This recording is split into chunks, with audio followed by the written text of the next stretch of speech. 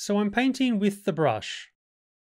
If I were to tap the E key, Photoshop would jump me to the eraser. However, if I press and hold the E key, it temporarily gives me the eraser. The moment I release the E key, I'm returned to the tool that I was using, in this case, the brush. It's now possible to modify this spring-loaded key behavior. Open up the Tools section of the Preferences. These are in the Edit menu on Windows. Increasing the timing sensitivity requires a longer key press to activate spring-loaded keys. Or just straight up turn it off.